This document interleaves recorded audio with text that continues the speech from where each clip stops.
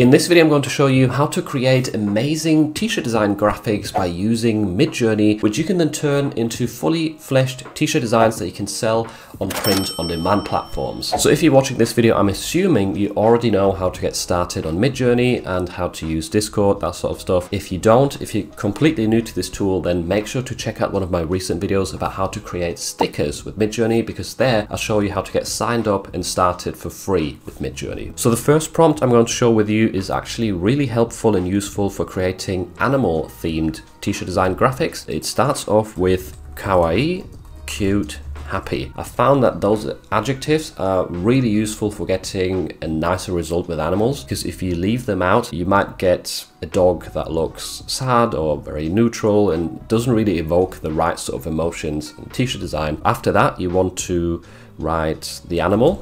So in my case, I'm going to go with dog, and let's say wearing sunglasses. You could say wearing a hat, you could say wearing headphones or a certain type of outfit. Like, you can really be creative here and sort of mix and match different topics. And by the way, I'm going to leave all of the prompts that I'm showing you in this video in the description as well, if you want to copy them and try them out for yourself. After that, I usually would put professional t-shirt design vector. Now there's different ways you can get this sort of t-shirt design feel, but this is one way to do it. I'm going to show you some other ones afterwards. And then at the end, I like to add contour and white background.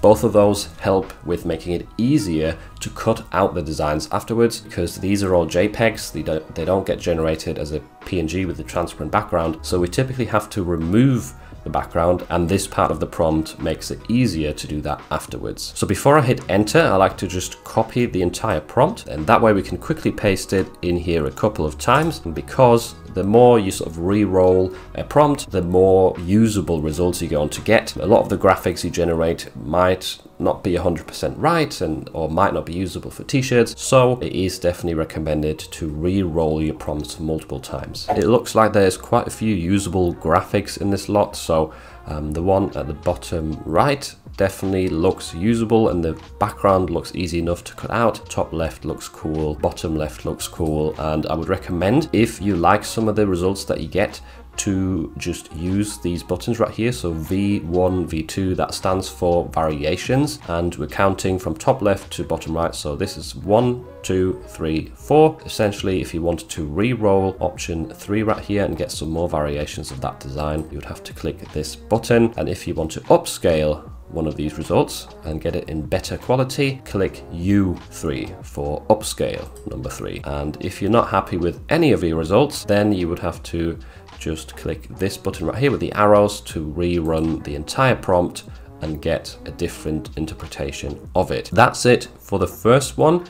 I think that already shows that the style is really suitable for t-shirts. Another prompt that I like to use, it starts with graphic t-shirt vector of a cute, happy dog. So we're using the same animal, same sort of adjectives. We're starting out with graphic t-shirt vector this time. Now I'm going to say wearing sunglasses again, detailed design, colorful, then at the end, contour and white background again. Right here we've got the next set of results. These definitely have a different style, which is quite obvious to tell, but once again very interesting and definitely usable for t-shirts. I do like the top left result, and that also looks fairly easy to cut out. I think the top right is quite neat and usable. These ones have actuals of t-shirt mock-ups within them, which does make it harder to cut them out. That does happen sometimes, unfortunately, and this set of results also does look really neat. So the colorful word right here in this prompt, as you can see, makes the results very vibrant and definitely very eye-catching. So the next couple of prompts I'm going to show you are more for sort of hobby themed t-shirts and not necessarily animals,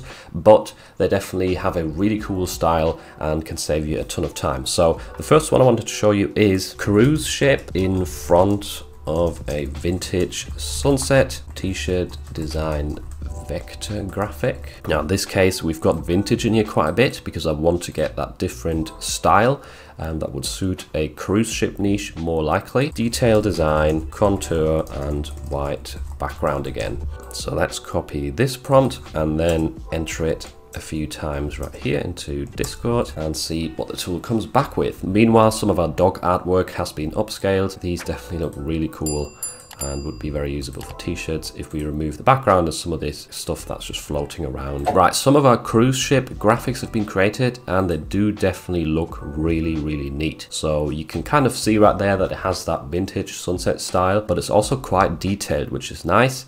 And I could definitely see some of these working in cruise ship or travel designs, or just generally for people who like ships. And obviously with this prompt, again, it's in the description, and you could easily just, well, take out cruise ship and put in other vehicles into this prompt that then will be placed in front of a vintage sunset. You don't even have to use a vehicle. Maybe you could just start off with vintage sunset, and then you can place your own graphics or silhouettes in front of the design that Midjourney comes up with. If you wanted to affect the colors a bit, by the way, because all of these look very orangey and red, you could also just add a few colors into your prompt, like for example turquoise and pink.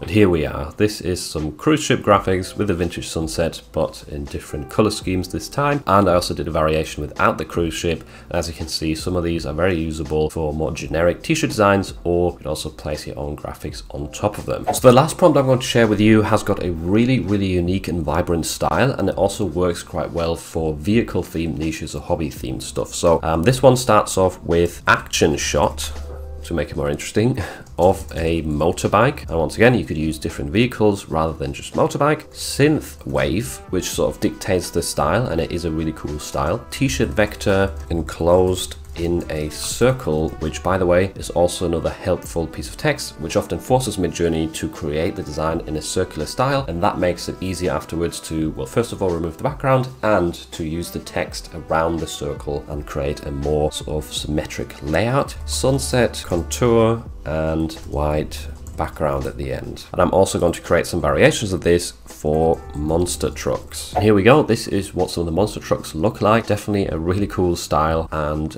would pop and stand out very well on a t-shirt. This is some of the motorbikes. I could see us using maybe the bottom right option right here, the top left. Very nice, sort of flying through the air, and the lighting looks really cool. Sometimes you might get some funky results here, but if that happens, just rerun the prompt, or maybe just create variations of one of the designs that looks closest to what you were imagining. And once you've finished upscaling the results that you like the most, a quick tip to download them very quickly is heading to your profile on Midjourney, where you can then click upscales right here, and then you can click on this little symbol in the top right corner and select all of the ones you want to download, like so, and then you can simply open the downloader right here and then click download all as a zip file. So this is a free website I've been using to upscale my images. It will be linked down below in the description. You have to just scroll down a little bit and then drag and drop your image files into here. You can only do one at a time, unfortunately, which is a bit annoying, but once you've dropped it in here, you can select the scale. I like to do about 6 times as big as the original, and then hit submit, and then it will upload your file and increase the quality very quickly. And once that's done, you can just right click onto the image on the right, which is the higher quality one, and then save image as. Once you're inside of Photoshop and you've opened up your AI file, one way to quickly remove the background is using the magic wand tool. Now you have to play around with the tolerance right here, because for some designs the tolerance will have to be higher, for some will have to be lower, and I would recommend using contagious as well, because that will basically help you not erase parts of your actual design and only the background.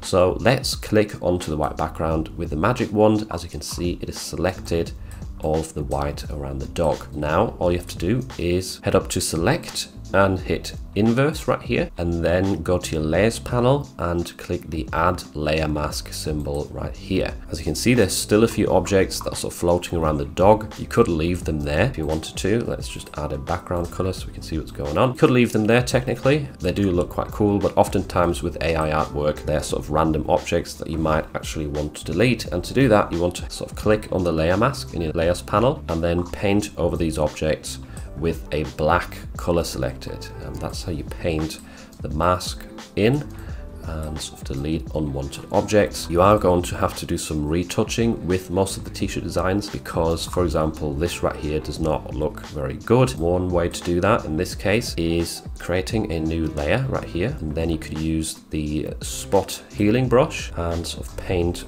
over the areas that are unwanted, and in most cases it's going to do a decent job of taking them away. It won't always work, but it's definitely worth giving a try. So this was a fairly easy graphic to delete the background from. Now you've got it essentially ready, if you group these two, essentially ready to move it around, and we'll obviously add some text to this. Let's quickly create a t-shirt design for this dog graphic.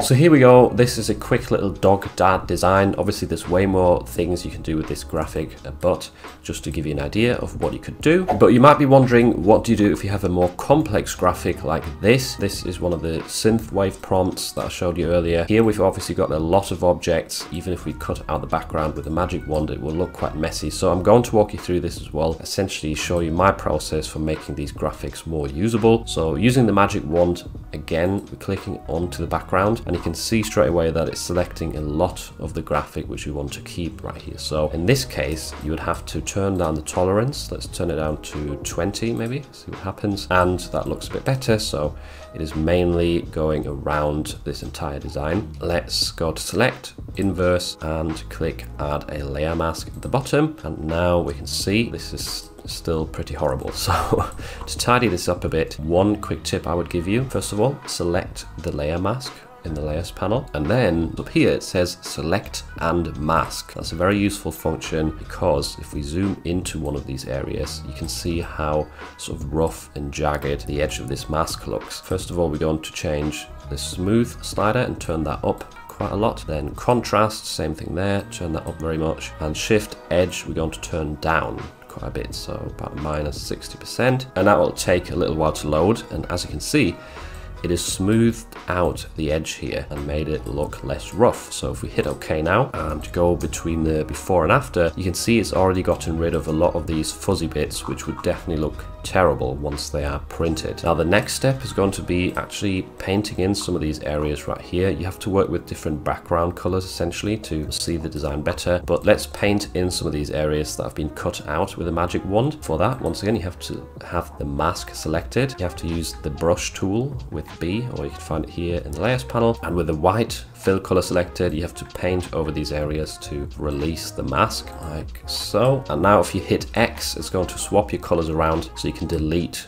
the unwanted objects. So just swap between white and black right here with X on your keyboard, and essentially paint in or paint out various areas. So let's get rid of these extra bits right here. And a quick tip for the bottom here, hold down Shift on your keyboard, click, and then go across to the right to the other side while holding down Shift, and then click again. As you can see, it's going to draw a straight line with the brush. So if I reverse that, you could set it here, Shift click, or hold down Shift and click again to draw a straight line, and that's just going to tidy it up a lot quicker and make the space at the bottom more usable for text, or easier to place text there. If you want to learn another way to make extra passive income with Midjourney, then make sure to check out this video next, where I show you how to create amazing sticker designs for print on demand.